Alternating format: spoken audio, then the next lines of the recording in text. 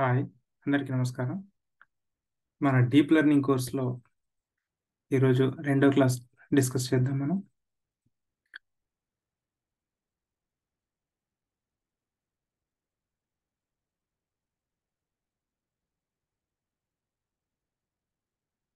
So, ఈ క్లాస్‌లో నిన్న మనం చెప్పుకున్న టాపిక్స్‌ని ఒకసారి మళ్ళీ రివైజ్ చేసేసి, ఒక న్యూమరికల్ ఎగ్జాంపుల్ ద్వారా ఈ ఏఎన్ఎన్‌లో ఎలా పారామీటర్స్‌ని క్యాలిక్యులేట్ చేస్తారు అనే ఒక ఇంపార్టెంట్ పాయింట్‌ని డిస్కస్ చేద్దాం మనం. So, yesterday we told that one మనం ఏం చెప్పుకున్నామంటే, ఒక మెషిన్‌కి మనం ఒక న్యూరల్ నెట్వర్క్‌ని క్రియేట్ చేయడానికి ట్రై చేస్తే, that we are calling it as an artificial neural network. Okay? We are calling it as artificial neural network. The purpose of this artificial neural network is to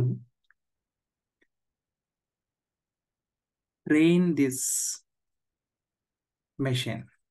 ఈ మెషిన్ని మనం train చేయాల్సి, ఎలాగైతే ఒక human బీయింగ్కి information మనం నేర్పిస్తున్నామో, learn చేయిస్తున్నామో, అదేవిధంగా ఈ మెషిన్కి కూడా ఒక పర్టికులర్ టాస్క్ని మనం నేర్పించాలి అనుకుంటున్నాము.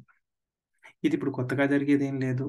వెనకటి నుంచి మెషిన్ రెవల్యూషన్ వచ్చినప్పటి నుంచి, ఇండస్ట్రీ రెవల్యూషన్ వచ్చినప్పుడు అలాగే జరిగింది. అది మనుషులు చేసే పనిని మెషిన్స్ ద్వారా చేశారు. ఇప్పుడు ఏంటంటే కంప్యూటర్స్ వచ్చాయి కాబట్టి మనుషులు చేసే యాక్టివిటీస్ని ఇప్పుడు కంప్యూటర్స్ ద్వారా చేయించాలి అని చెప్పేసి అనుకుంటున్నాను. దీంట్లో భాగంగా ఈ మెషిన్కి ట్రైనింగ్ అనేది ఇవ్వడం. సో ఈ ఆర్టిఫిషియల్ న్యూరల్ నెట్వర్క్ని డయాగ్రమాటికల్ ఫార్మాట్లో ఎలా ఉంటుంది అనేది చెప్పుకున్నాం మనం. జనరల్గా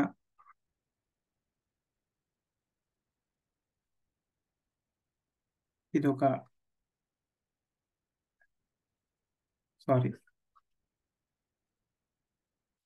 ఇన్పుట్ లేయర్ అని చెప్పుకున్నాం మనం. ఓకే, అలానే there is going to be another layer. Okay, ఈ లేయర్ మధ్యలో ఇలా కనెక్షన్స్ ఉంటాయి. ఓకే, దీన్ని జనరల్గా మనం హిడెన్ లేయర్ అంటాం. we call it as hidden layer. And అదేవిధంగా this layer I'm going to call it as output layer. Okay, this way a neural network can be drawn. Okay, ఒక imagination purpose కోసం, అంటే ఒక మెషిన్లో this you assume it as a machine. Okay, a machine. So a machine is going to have this kind of brain structure. So this is going to learn something. Okay. So always నేను జనరల్గా ఈ equation చెప్పేవాడు. Okay, this y is that the thing which we wanted to, అంటే మనం ఏదైతే నేర్పించాలని అనుకుంటున్నామో ఆ విషయాన్ని మనం వైతో చూపిస్తున్నాం మనం. Okay, X is going to be the, ఇది ఇన్పుట్ అవుతుంది. ఓకే, అంటే మనం ఈ ఇన్పుట్ని ఇచ్చేసి, ఈ ఇన్పుట్ని ఇచ్చినప్పుడు ఓకే, ఇది ఈ ఫంక్షన్ ద్వారా ఈ వైని గుర్తుపెట్టుకోవడం జరగాలి. అంటే ఇక్కడ నథింగ్ బట్ ఇట్స్ ఏ, దీన్ని మనం ఒక మ్యాపింగ్ ఫంక్షన్ అని చెప్పేసి చెప్పడం జరుగుతుంది. మ్యాపింగ్ ఫంక్షన్ అని చెప్పడం జరుగుతుంది. దీన్ని అంటే వైని మనం ఐడెంటిఫై చేయడం కోసం ఎఫ్ అనే ఫంక్షన్ యొక్క హెల్ప్ తీసుకొని దానికి మనం ఇన్పుట్ ఇచ్చినప్పుడు ఆ ఎఫ్ ఫంక్షన్ తనలో ఉన్న పారామీటర్స్ని ట్యూన్ చేసుకొని ఈ వైకి మ్యాప్ చేసుకోవడం జరుగుతుంది. బై దిస్ వే ఈ విధంగా this neural network are artificial neural network ని సింపుల్ గా చెప్పడం జరుగుతుంది. ఓకే, ఇప్పుడు మనం కొన్ని టర్మినాలజీని చూద్దాం. ఇప్పటి వరకు స్టాండర్డ్ టర్మినాలజీ నేను పెద్దగా వాడలేదు. సో ఈ రోజు ఇంట్రడ్యూస్ చేస్తున్న స్టాండర్డ్ టర్మినాలజీ. స్టాండర్డ్ టర్మినాలజీలో ఫస్ట్ మనకు వచ్చేది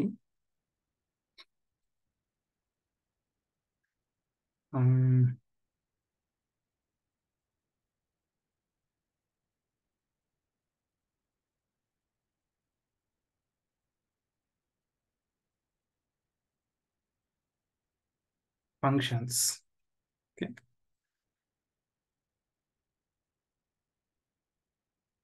నో.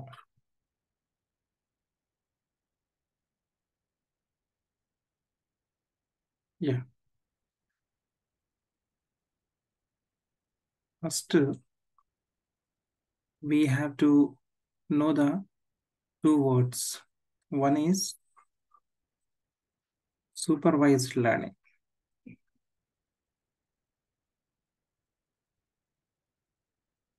నేను ఏదైతే లెర్నింగ్ గురించి మాట్లాడానో, నేర్చుకుంటుంది అనేది, ఈ నేర్చుకోవడం అనేది రెండు రకాలుగా డివైడ్ చేశారు. ఆఫ్ కోర్స్ ఇంకా ఫర్దర్గా డెవలప్ అవుతూ ఉన్నాయి. బట్ మనం దీన్ని ప్రజెంట్లీ రెండు రకాలుగా అనుకుందాం. మనం ఒకటి సూపర్వైజ్డ్ అని, రెండవది అన్సూపర్వైజ్డ్ అని.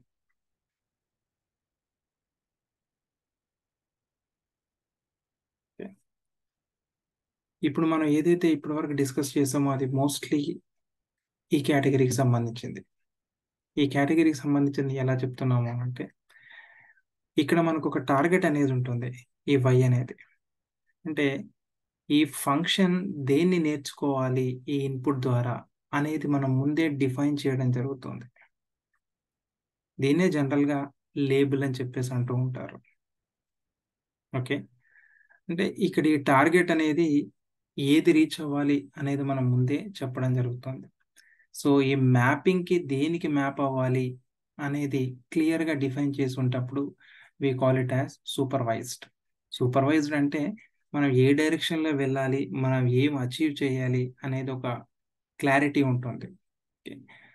అండ్ దీని ద్వారా ఏంటి అంటే లెర్నింగ్ అనేది బెటర్గా జరగడానికి స్కోప్ ఉంటుంది. ఎందుకు అంటే మనం అచీవ్ చేయాలనుకున్నది మనం అచీవ్ చేసామా లేదా అని తెలుసుకోవడానికి ఒక స్కోప్ ఉంటుంది. ఎందుకంటే ఆ ఫంక్షన్ ఎఫ్ ఆఫ్ ఎక్స్ తీసుకొని అది అవుట్పుట్ ఇచ్చినప్పుడు దాన్ని జనరల్గా మనం వై హ్యాట్ అని చెప్పాము. మనం ఆ వై హ్యాట్కి వైకి డిఫరెన్స్ మనం క్యాలిక్యులేట్ చేసుకున్నప్పుడు మన ఫంక్షన్ ఎంత నేర్చుకుంది ఈ ఇన్ఫర్మేషన్ని అనే ఇన్ఫర్మేషన్ మనకు తెలుస్తూ ఉంటుంది. సో ఈ విధంగా we can able to learn it or betterment, ఆ ఫంక్షన్ని మనం బెటర్ చేయడానికి స్కోప్ ఉంటుంది. So that's what the supervised one. And ఈ అన్సూపర్వైజ్డ్లో we don't have this tea part. ఈ వై అనేది టార్గెట్ పార్ట్ అనేది ఉండదు మనకు. అండ్ ఎనీవేస్ దీని గురించి మనం తర్వాత డిస్కస్ చేద్దాం. So one term I have introduced you, supervised learning. Okay, another term వచ్చేసి మీకు ఓకే ఈ పర్సెప్ట్రాన్ అంటారు. ఓకే, జనరల్గా this is almost okay equal to A word called the neuron. ఒక సింగిల్ న్యూరాన్ సిస్టమ్ని we are going to call it as పర్సెప్ట్రాన్ అని చెప్పేసి అంటాము. అంటే అందులో ఒకే లేయర్ ఉంటుంది.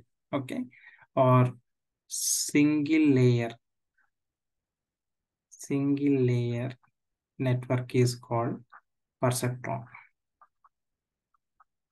బేసిక్ నెట్వర్క్ అని చెప్పేసి మీనింగ్. ఇప్పుడు ఏదైతే పైన ఈ ఆర్కిటెక్చర్ నేను చూపించానో ఇక్కడ we are having multiple layers, input layer, hidden layer, output layer. Okay, so ఇలాంటి ఆర్కిటెక్చర్ ఉన్న నెట్వర్క్ని we are going to call it as multi layer పర్సెప్ట్రాన్. Multi layer పర్సెప్ట్రాన్ అంటారు. సో అంటే మల్టిపుల్ లేయర్స్ ఉన్నాయి కాబట్టి ఈ పర్సెప్ట్రాన్ లో we are calling it as multi layer పర్సెప్ట్రాన్.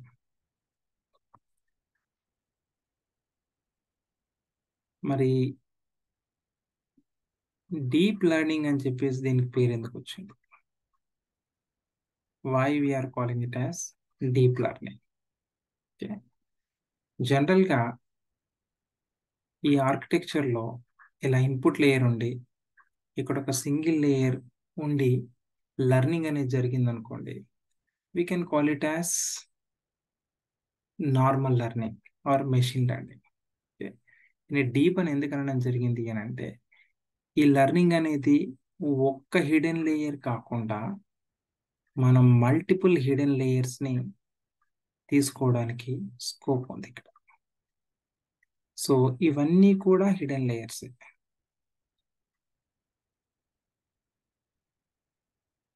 So this is input layer and these are all the hidden layers.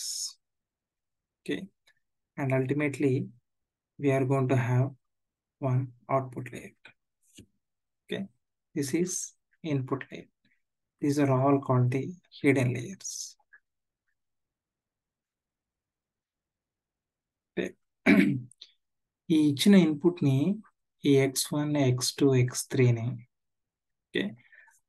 Deep గా నేర్చుకోవడానికి అంటే detailed గా స్టడీ చేయడానికి more number of connections are available.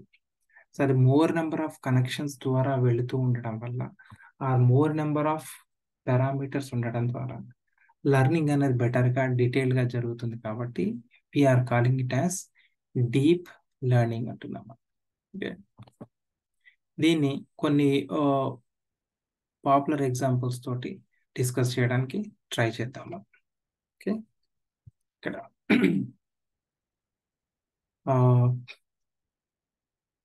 Iris అనేది ఒక పాపులర్ డేటా సెట్.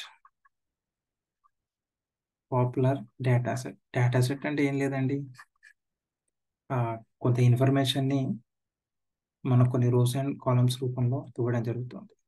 ఈ iris data సెట్లో ఏమవుతుంది అని అంటే, ఇది ఒక ఫ్లవర్ డేటా సెట్. ఓకే, న్యూజిలాండ్లో దొరికే ఫ్లవర్ ఇది. ఇందులో 3 టైప్స్ ఆఫ్ ఫ్లవర్స్ ఉన్నాయి మనకు: సెటోసా, వెర్సికలర్ అండ్ వర్జినికా. ఈ 3 స్పీసీస్ అనుకోండి, ఆ 3 టైప్స్ ఆఫ్ ఫ్లవర్స్ అనుకోండి. సో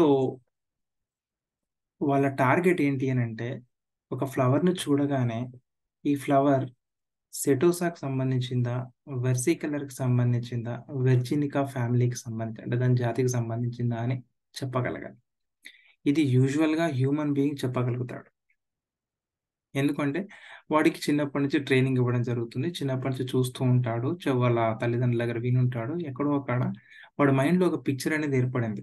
అంటే ఆ ఫ్లవర్ని చూడగానే వాడు దాని కలర్ని చూసి కానీ, టెక్స్చర్ని చూసి కానీ, లెంత్ చూసి కానీ, ఇలా రకరకాల ఫీచర్స్ని బేస్ చేసుకొని వాడి మైండ్లో ఒక పిక్చర్ అనేది ఏర్పడింది. కాబట్టి ఆ పిక్చర్తో అది మ్యాప్ అవ్వగానే ఆ మ్యాప్కి సంబంధించిన లేబుల్ ఏదైతే స్టోర్ అయిందో తనలో, అది బయటకు వచ్చేస్తుంది. That's what the learning of a human being. But మెషిన్కి ఎలా ఇవ్వాలి అనేది పాయింట్. సో మెషిన్కి యూజువల్గా ఫీచర్స్ మనం ఆ ఇన్ఫర్మేషన్ ఇవ్వాలి. నేను ఎప్పుడైతే ఇన్పుట్ చెప్తున్నాను x1 x2 x3 అని, ఇక్కడ ఈ ఐరిస్ ఫ్లవర్కి ఇన్పుట్ ఏమవుతాయి అని అంటే 4 ఇన్పుట్స్ని వాళ్ళు తీసుకున్నారు. ఒకటేమో ఒక ఫ్లవర్కి ఉండే సెపల్, ఆ సెపల్ యొక్క లెంత్ ఉంటుంది, అలాగే సెపల్ యొక్క విడ్త్ ఉంటుంది.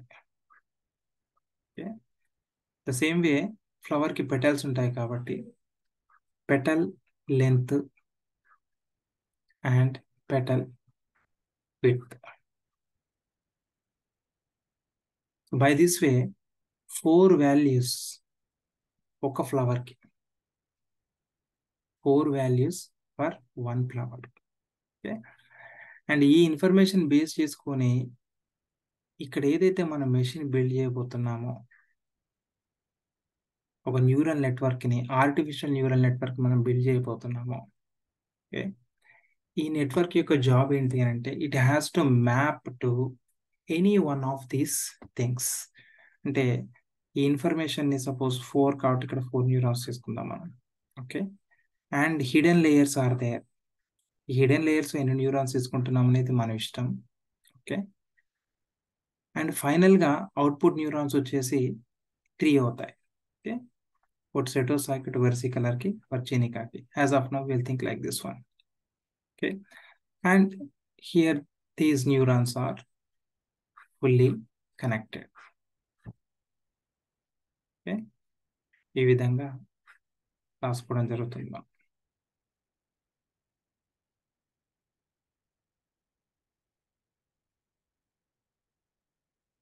So now this is an ANN built or trained to identify a flower, either it is setosa or versicolor or virginica. ఒక ఫ్లవర్ యొక్క జాతిని ఐడెంటిఫై చేయడానికి డెవలప్ చేయడం జరిగింది. ఓకే ఇప్పుడు ఇక్కడ ఈ మెషిన్ యొక్క లెర్నింగ్ ప్రాసెస్ ఎలా ఉంటుంది అంటే ఒక ఫ్లవర్ ఇన్ఫర్మేషన్ తీసుకుంటాం మనం. ఓకే ఆ ఫ్లవర్ ఇన్ఫర్మేషన్ ఇలా సెపల్ లెంత్ వాల్యూ ఎంత, పెటల్ లెంత్ వాల్యూ ఎంత అని సపోజ్ దీని 0.4, 0.7, 0.2 అండ్ 0.3 ఈ విధంగా ఉన్నాయనుకున్న వాల్యూస్.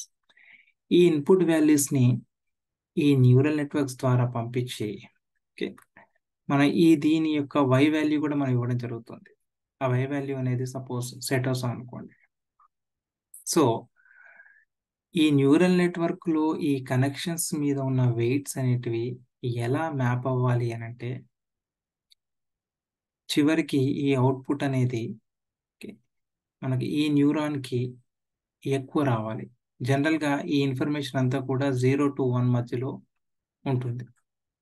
ఓకే ఇక్కడ సో ఈ 0 to 1 మధ్యలో ఉన్న వాల్యూస్ ఈ 3 న్యూరాన్స్ లో స్ప్రెడ్ అయిపోతాయి. స్ప్రెడ్ అయిపోయి దీనికి ఎక్కువ వాల్యూ సపోజ్ 0.7 అని, 0.2 అని, 0.1 అని. సో టోటల్గా 0 to 1 వాల్యూస్ డిస్ట్రిబ్యూట్ అవుతాయి. ఆ డిస్ట్రిబ్యూషన్లో మేజర్ పార్ట్ దేనికైతే వెళ్తుందో that's going to be the class label అనేది. ఇది ఆల్రెడీ మనం ప్రతి ఒక్క రికార్డ్కి అంటే ఇక్కడ sepal length, sepal width, petal length and petal width and here we are going to give the class. దీన్ని క్లాస్ నేమ్ అనొచ్చు, దీన్ని టార్గెట్ అనొచ్చు, దీన్ని వై అని చెప్పొచ్చు. రకరకాలుగా మనం పిలుస్తూ ఉంటాం. Okay petal width, petal length, sepal width and sepal length. This is okay so this we call it as target. మనం ఏదైతే నేర్చుకోవాలనుకుంటున్నామో మనం నేర్పించాలనుకుంటున్నామో and these are called the attributes are features. ఇదంతా జనరల్గా మెషిన్ లెర్నింగ్ చదువుకున్నప్పుడు మీకు వచ్చేస్తూ ఉంటుంది.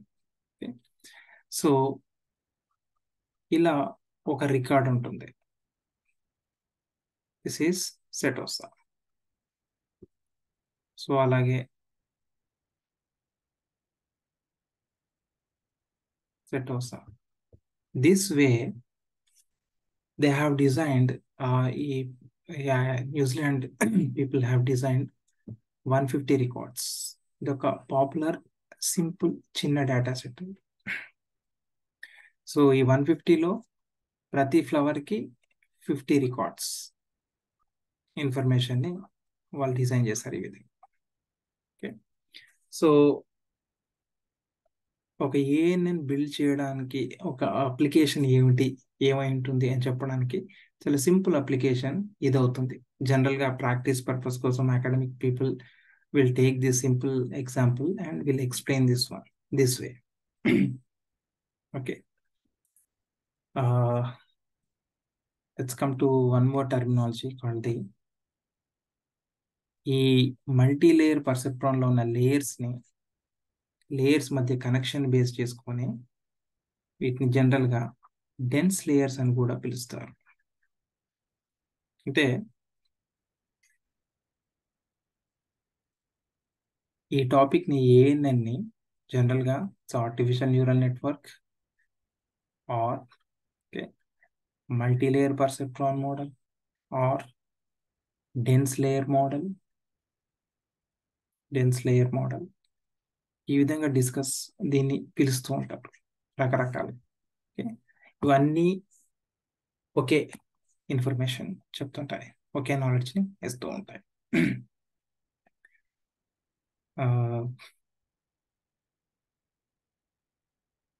So these are the some points which I wanted to cover. Okay. And once again, we'll repeat this or discuss this learning process or learning steps. So artificial neural network లో learning ప్రాసెస్ని ఎలా మనం previous క్లాస్లో చూసాం మనం. Okay, so ఇక్కడ first step ఏమవుతుంది, we call it as forward pass.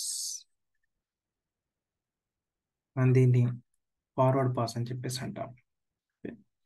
Forward pass చేశాక then we compute the loss. Okay, then third step లో we do backward pass or back propagation.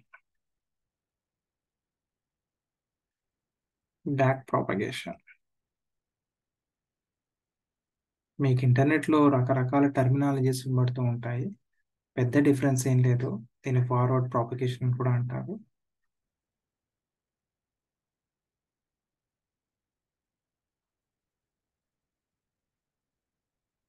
Terminology అంతగా పట్టుకోవాల్సిన పని లేదు. ద కోర్ కాన్సెప్ట్ ని identify చేయాలి. These are the points you have. ఈ points లో కొన్ని డీటెయిల్ గా డిస్కస్ చేయాల్సిన పాయింట్స్ ఉన్నాయి. ఫార్వర్డ్ పాస్, ఈ ఫార్వర్డ్ పాస్ ని మనం ఈక్వేషన్స్ లో ఎలా చెప్పాము అంటే some of input values weights plus bias. Okay, ఈ టోటల్ ఇన్ఫర్మేషన్ ని ఒక ఫంక్షన్ గుండా మనం పాస్ చేస్తాము అని చెప్పేసి చెప్పాము. ఓకే, ఇక్కడ we called this W as the weights. Okay, this is a tunable parameter. అంటే మన నాలెడ్జ్ అనేది ఎక్కడ స్టోర్ అవుతుంది అంటే ఈ వెయిట్స్ లోనే స్టోర్ అవుతుంది. ఈ వెయిట్స్ ద్వారానే మనం అనుకున్న అవుట్పుట్ Y అనేది అచీవ్ అవుతుంది. కాబట్టి నాలెడ్జ్ ఈ వెయిట్స్ లో ఉంది అని చెప్పేసి అనుకోవాలి. B is going to be an extra parameter or extra information. Okay, దీన్ని ట్యూన్ చేసి కూడా దీని మీద ఇది కూడా కాస్త ట్యూన్ చేయడానికి లేదా అవుట్పుట్ని తీసుకురావడానికి హెల్ప్ చేస్తుంది. So this is we call it as bias part. Okay, so this provides some extra information and this F we call it as activation function.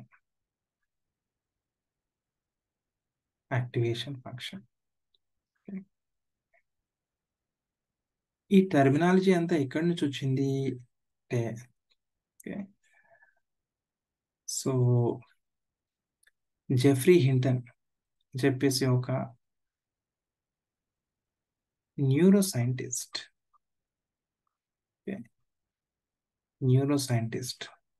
Hinton, Jeffrey Hinton.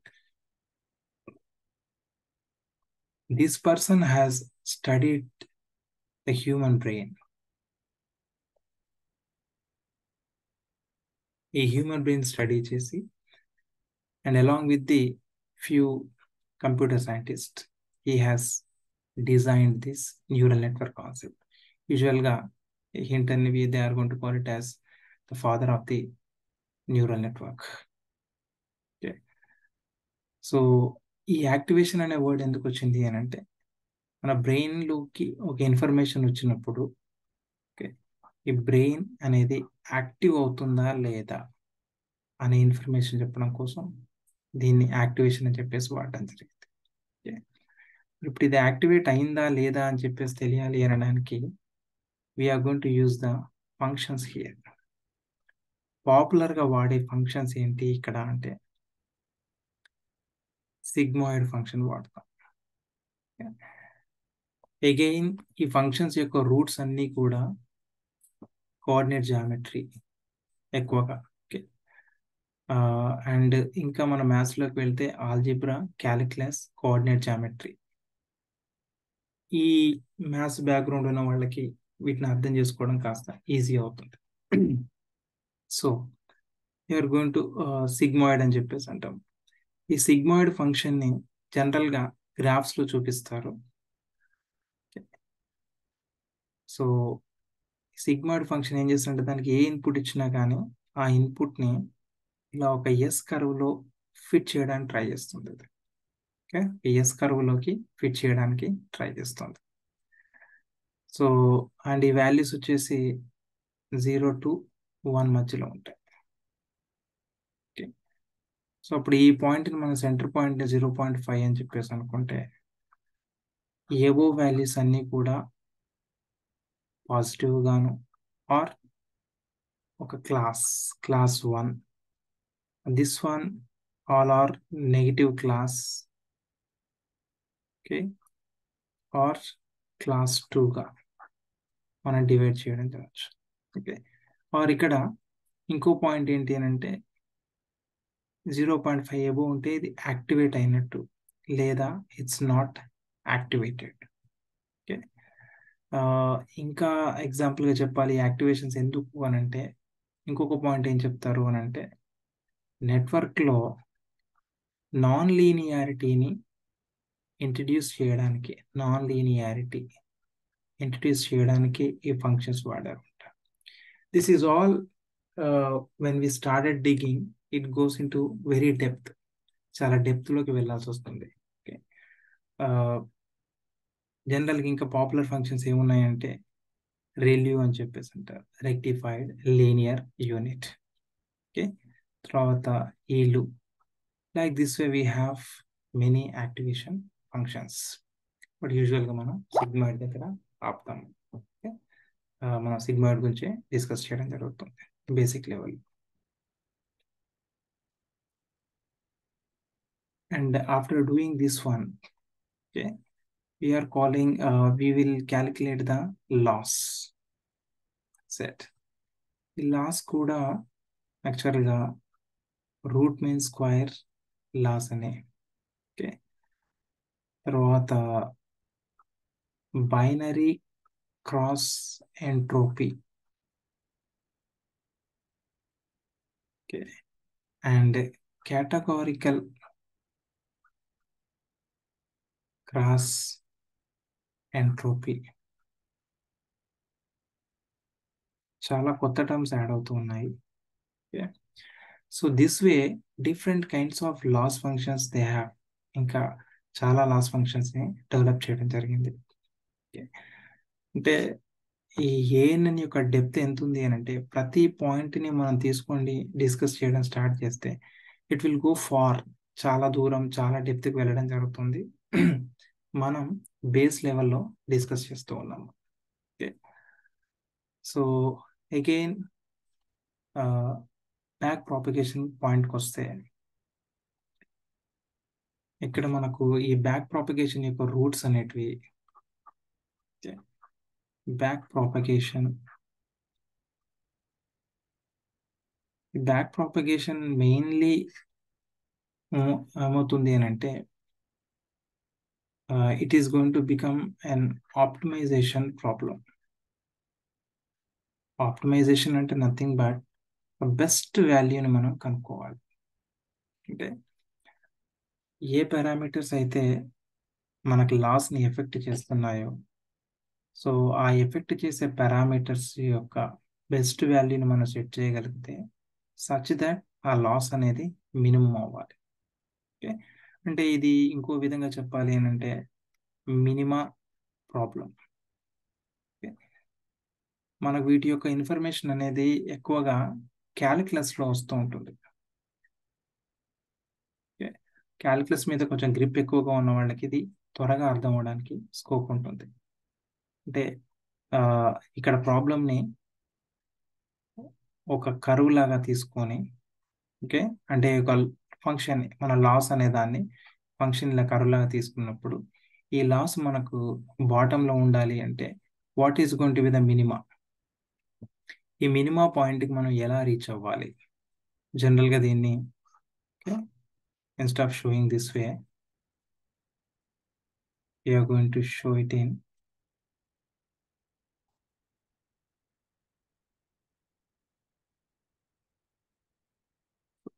this way. Okay, and ఇది ఒక 2D graph. It is the loss function, and here we are going to have one parameter, either w1 or w2 or bias, ఒక parameter చెప్పడం జరుగుతుంది. మనకు నార్మల్గా simple ఫంక్షన్లో 3 parameters ఉన్నాయి, but in real life there is a possibility to have millions of parameters which are to be trained. మనం train చేయాల్సిన parameters కొన్ని లక్షల్లో ఉంటాయి. So that's going to be the toughest part actually. So ఇప్పుడు ఈ loss అనేది ఇక్కడ ఎక్కడో ఉన్నప్పుడు దీన్ని మినిమా ఇక్కడ ఉంది అని అనుకుంటే ఈ పాయింట్ని మనం మూవ్ చేస్తూ ఇక్కడికి రావాలి. ఇది మూవ్ చేయడం అని అంటే ఇది యాక్చువల్గా స్ట్రైట్ లైన్ అయితే ఒకసారిగా స్ట్రైట్ లైన్ ఈక్వేషన్ కనుక్కుంటే సరిపోయేది. కానీ ఇది కరువుగా ఉంది కాబట్టి ప్రతిసారి టాంజెంట్ యొక్క స్ట్రైట్ లైన్ వాల్యూ కనుక్కోవాల్సి వస్తుంది. ఈ టాంజెంట్ యొక్క straight line value is nothing but the finding the slope అంటాం మనం. అలాగే కర్వ్ యొక్క స్లోప్ మాట్లాడుతున్నాం కాబట్టి we are calling it as a derivative అనే వర్డ్ వచ్చింది. సో దిస్ వే ఈ బ్యాక్ ప్రాపగేషన్లో మన కోర్గా అర్థం చేసుకోవాల్సిన విషయాలు ఈ పాయింట్స్ మెయిన్గా. ఈ టాంజెంట్ లైన్ ఏంటి, కర్వ్ మీద స్లోప్ ఎలా క్యాల్కులేట్ చేసుకుంటున్నాం మనం. సో స్ట్రైట్ లైన్లో స్ట్రైట్ లైన్ ఈక్వేషన్లో కాల్కులేట్ చేసేటప్పుడు we call it as a slope. అదే ఒక కర్వ్డ్ లైన్లో మనం ఒక టాంజెంట్ లైన్ యొక్క స్ట్రైట్ లైన్ కనుక్కుంటే ఆ స్లోప్ని కనుక్కుంటే we are going to call it as a derivative అంటాం మనం. సో ఈ డీటెయిల్స్ అన్నీ కూడా క్యాలిక్యులస్ టాపిక్స్లో ఉంటాయి. చాలా మంది ఎక్స్ప్లెయిన్ చేశారు యూట్యూబ్లో. మీరు వెళ్ళి ఆ పాయింట్స్ని చదివితే మీకు కొంచెం ఎక్కువ క్లారిటీ వస్తుంది. Okay, so these are the some basic information which we have to understand here. Okay, ఇక్కడ ఇంకో పాయింట్ ఏంటి అంటే ద ఫార్ములా. ఓకే, మనం ఏమేమి ఫార్ములాస్ ఇక్కడ ఎక్కువగా వాడాం. Okay, mainly some of xi wi plus b ఒక సమ్మేషన్ ఫార్ములా. ఓకే, తర్వాత దీన్ని ఒక ఫంక్షన్కి ఇస్తామన్నాం మనం. ఓకే, సపోజ్ దీన్ని ఏతో చూపిస్తే ఎఫ్ ఆఫ్ ఏ. ఓకే, ఈ ఫంక్షన్ సిగ్మాయిడ్ అనుకున్నాం కాబట్టి ఈ సిగ్మాయిడ్లో కూడా మనకు బైనామియల్ సిగ్మాయిడ్ అని రకరకాల సిగ్మాయిడ్ ఫంక్షన్స్ ఉన్నాయి. We are going to talk A binary sigmoid, basic level sigmoid 1/1 plus e to the power of -x. Okay, ఇక్కడ మనం చెప్తున్న అన్నీ కూడా ఒక పర్టికులర్ కేస్ బేస్ చేసుకొని ఒక సింపుల్ ఫార్మాట్లో చెప్పడం జరుగుతుంది. కానీ ఓన్లీ ఇవే ఉంటాయి అని అనుకోవడానికి ఏమీ లేదు. So whenever I said that activation function ఇక్కడ సిగ్మాయిడ్ వాడుతున్నాము అని అంటే ఆ ప్లేస్లో డిఫరెంట్ ఫంక్షన్స్ వాడుకోవచ్చు. ఇక్కడ ఆప్టిమైజేషన్కి మనం గ్రేడియంట్ డిసెంట్ వాడుతున్నాము అని అంటే దాని తర్వాత డిఫరెంట్ ఆప్టిమైజేషన్ ఫంక్షన్స్ వచ్చాయి. బట్ మన కేసులో ఏంటి అంటే సింపుల్ ఫార్మాట్లు తీసుకొని సింపుల్ బేసిక్ ఫంక్షన్స్ తీసుకొని ఎక్స్ప్లెయిన్ చేయడానికి ట్రై చేస్తున్నాం. సో సెకండ్ వచ్చేసి సిగ్మాయిడ్ అవుతుంది. This is going to be first, this is going to be our second one. We have to know sigmoid one, and third వచ్చేసి loss function we have to know. Loss function కూడా రకరకాలుగా ఉన్నాయి. Simple loss function ఏంటంటే y minus y hat. Okay, లేదా కొంతమంది దీన్ని square root error కింద ఇలా రాస్తారు, హాఫ్ ఆఫ్ అని చెప్పేసి. ఒకవేళ మల్టిపుల్ వాల్యూస్ ఉన్నప్పుడు this is going to be some of y is equal to 1 to k, okay, y minus y hat whole square. So this way loss function are going to vary and multiple loss functions are there. Okay, when we know this loss function, so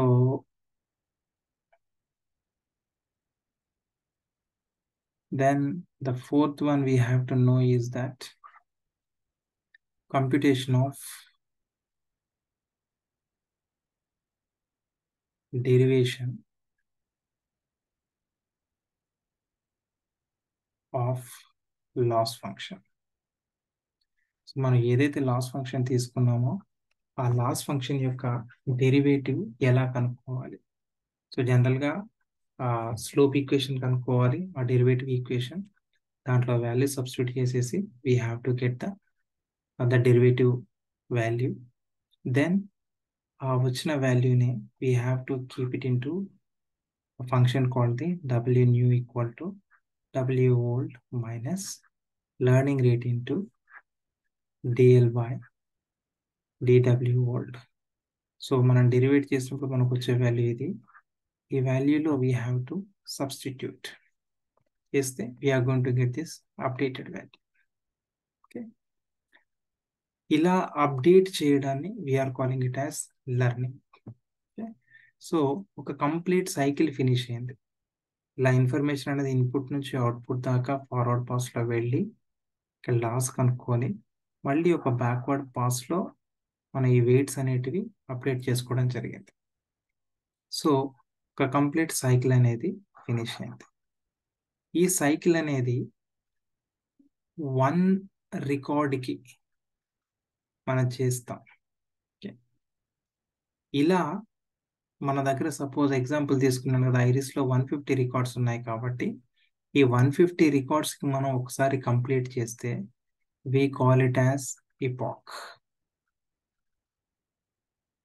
Okay, ఈ 150 రికార్డ్స్కి ఒకసారి మనం complete చేస్తే we call it as epoch. ఇలాంటి epochs we can perform it many times. Okay, యూజువల్గా epochs okay 100, 200, 300 ఇలా తీసుకోవడం జరుగుతూ ఉంటుంది. ఓకే, అంటే అన్నిసార్లు ఈ ఇన్ఫర్మేషన్ అనేది ఆ నెట్వర్క్ మనం పాస్ చేసి ఈ వెయిట్స్ని అప్డేట్ చేయడం జరుగుతుంది. ఎలాగైతే ఒక చిన్న పిల్లాడికి డైలీ టేబుల్స్ నేర్పించడం కానీ, డైలీ నెంబర్స్ నేర్పించడం, డైలీ అక్షరాలు నేర్పించడం జరుగుతుందో, the similar way we are going to repeat it for 100 and 200 times so that the network is going to learn it very well. Okay, this way we have talked about one more word called the epoch. Okay, so I'll stop with this point, the discussing of the basics of or information of this ANN part again.